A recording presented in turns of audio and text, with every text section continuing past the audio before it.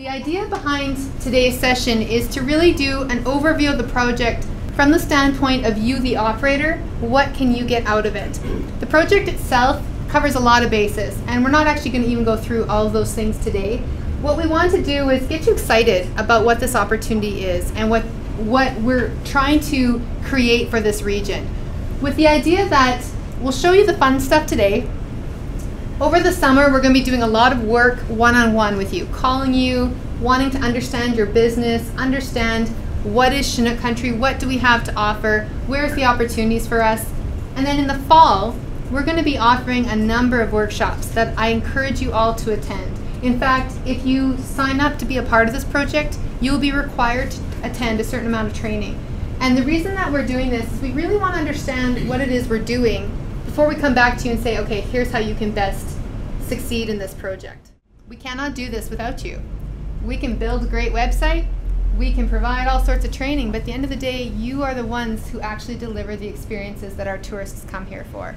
And you are the key to the puzzle, and you're the key to success. So we need you to be a strong partner in this, and we need to make sure that this works for you, okay? So that being said, there's really three things that we're going to talk about today. We're going to talk about the Explorer Quotient, which for some of you will be a refresher. This is a very powerful tool that the Canadian Tourism Commission has given to us to help us understand who our customers are and also look at the experiences we provide in Chinook country based on who is most likely to want to have that experience. That's so key, right? We understand we can't be everything to everyone, and nor should we. We need to know who we are, what we're best at doing, what that experience is, and then who is most likely to want to have that experience. Okay, so that's what the Explorer Quotient is going to help us understand, and it's a lot of fun. Actually, I really enjoy working with the Explorer Quotient, and I think you will too. Second thing is we're going to talk about an online reservation system, which is part of the new website that Chinook Country will be building. And again, for some of you in the audience, you're very familiar with this. For others, you might be thinking, holy cow, I can't even program my, I was going to say VCR, what's the other thing? PVR? Shoot. I just got one, I don't know how to program it. But, you know, it's not as intimidating as it might seem. And in fact, it's actually quite easy. And we've worked really hard and done a lot of research to find the right company to help us do this. The company that we're working with, and Nicholas will speak to them a little more later, is recognized as one of the best in North America. And they provide tremendous support, and they're very exciting. And so I want you again to look at this and say, geez, have I ever thought about how much easier would it be for my customer if they could just go to the website and click purchase and buy my tickets, my rooms, my festival tickets, my restaurant passes, whatever it is that you sell. And the key to that is that we have to make it easy for the customer, right? This is what this project's all about. The third thing is to really look at how do we do this together. Because as I said at the start, no one of us can do this project on our own. It's about collectively as a region saying, here's what we have to offer to the people who want it, and here's where you can buy it in a way that they want to buy it, okay? You're all here, I think, because you get it. You get that partnership works, and you get that working together makes us all stronger. So this project really, we're reaching out to the far corners of every part of our region. We're reaching out to not just tourism providers like yourselves, but to economic development people and planning commission people and people who are involved in tourism in many different ways, so that we all are on the same path and we all have the same vision of how can we collectively make our region the most successful, the most accessible, and really an outstanding example of what tourism can be in Canada, in rural Canada. One of the things that we're going to talk about a lot is the fact that as marketers, as tourism people, just as tourism people, we're selling experiences. We're not selling products. So the difference between what you saw here, which is really seeing a lot of places and buildings and so forth, with the exception of the people in the bottom one here, is in this one you see people actually having experiences. And they don't even have a product in there in a lot of cases, but you know that that's what the memories come from, right? The experiences are what endure. A travel product is something you buy. An experience is something that you remember. And what we're going to talk about is that the products are there to facilitate the experience. And the challenge is, how do you then put the products together so that as a group, because you know, people don't come here just to go to one product, right? They have several. So how do you cluster them all together so that people can have a really cool kick experience? So here's an example, for example, of now we're going to start talking about this thing called clustering, right? Clustering basically talks about people who are in basically the same geographic location getting together and working together and creating an entity that can be sold. Now, in our case, it could be a package, it could be an itinerary, it could be a trail, it could be all kinds of things, but it's different firms working together in order for them to create one experience. First of all, they said for visitors, the DMOs provide information viewed as less biased than content offered by for-profit entities.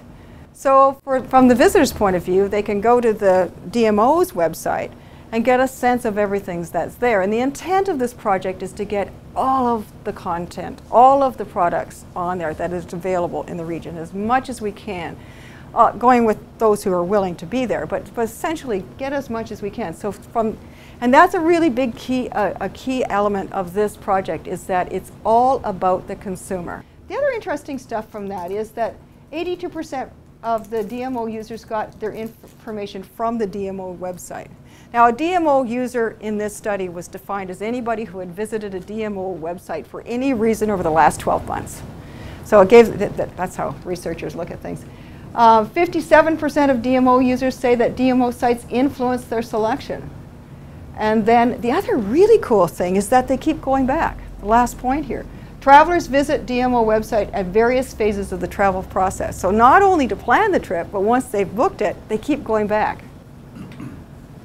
So there's a number of things that say why it's a win for tourism businesses. Obviously, it's going to increase product sales, because one of the things that we're doing is we're taking this whole concept of improving the product through clustering and focusing on the tourism, the actual traveler that we have targeted, but then we're going to actually sell it online.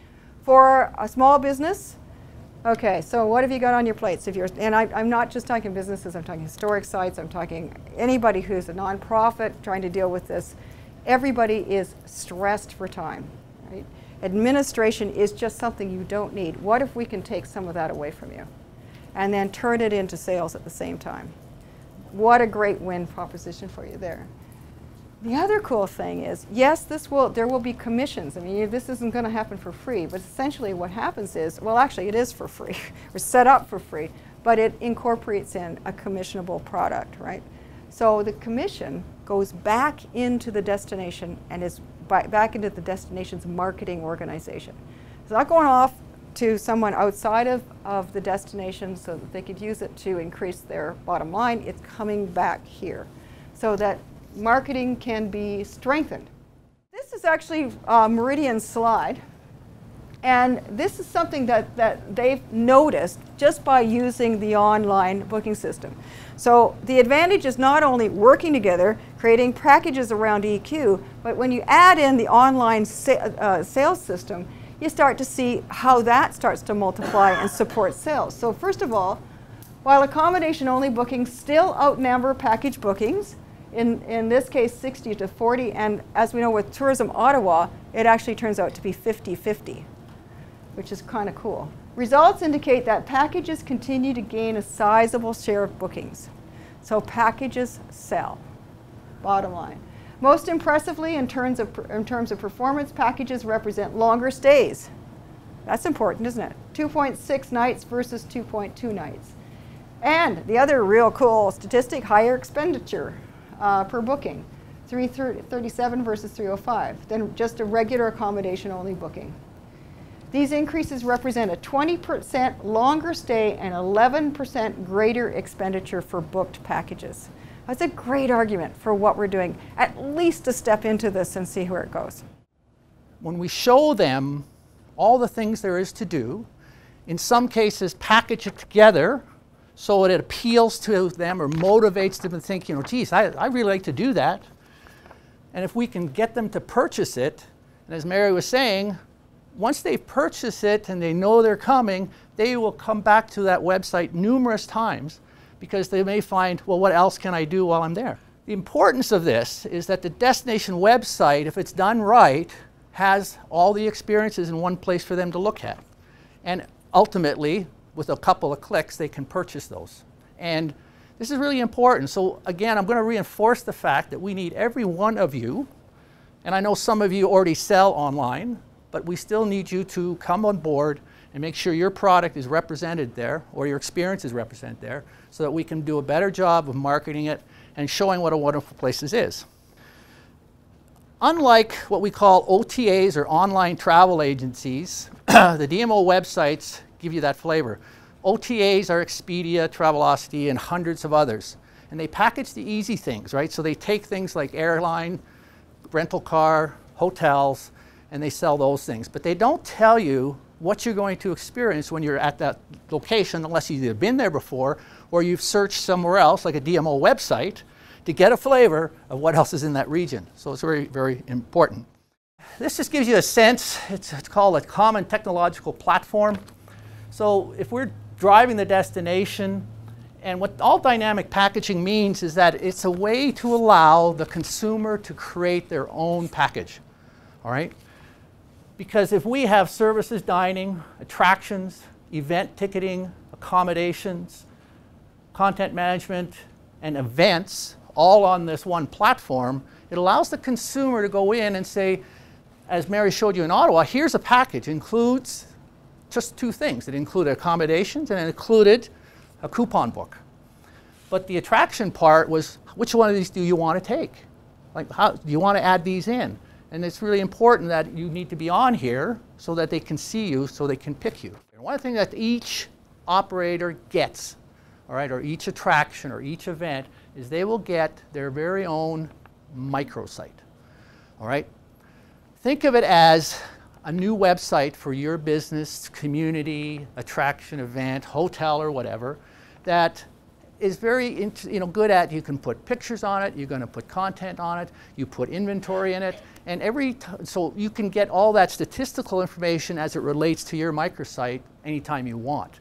So what this means for you, again, very simply, it gives you the ability to showcase and sell your product, tickets, whatever it is, online to a broader base of customers than you may not be able to market to, regardless of how much money you have or don't, right? It converts interest into sales quicker, right? So what that really means is that when they're on a site and you give them the ability to buy, well, guess what? If they do buy it, we've just stopped something else from happening. We've stopped them from leaving, right? And looking at other travel sites. And we also stop them from maybe choosing an alternate destination because they've purchased, right? They've made a commitment to come to this area and they've purchased something. And that happens quicker when the product and the sales are all aligned within one area, right? Then the converter to come in and continue to reference the DMO site for more things to do. And this is where dining, shopping, and other aspects come into play because they may say, yeah, I'm coming for this museum or I'm coming for that festival. I'm staying here. What else can I do? Where should I eat? And in the sense, what that means is as they book a package or add things to their shopping cart or add things to their list of things to do, when they get to certain plateaus, we can kick in something as simple as, say, a coupon book that we might be able to get for free, or we can get a free lunch somewhere. And as those levels or plateaus raise, they continue to get more things given to them. And this really gets a lot more loyalty. That's kind of the frame, and you can see here in terms of the timing that we need to do that. That's kind of the steps that we have for this project. But beyond that, the project involves a steering committee that's made up of economic development people and planning people and tourism people. Duncan's on the steering committee, and there's a few others that were here earlier that are going to help us look at this and say, okay, this is a really great thing we're doing. It's one piece of a much bigger long-term plan that we have to have for this region to be successful. So we're starting here. And by starting here, we're going to get everyone together and start talking about who are we and how do we work together, like Mary said. And then the next step is, okay, what do we do next to make sure we're always improving our value and just, again, being on top of what we have to do to be relevant to the consumer. So, all right. So that being said, we're pretty excited about it. I was thrilled to hear the questions today and the variety of comments. I'm really looking forward to working with you all. And I'm hoping that you're going to sign those expression of interest forms and help us find other people who need to be a part of this project. So thank you all for coming. And if you do have any more questions, you're welcome to stay behind and chat with us. Yep.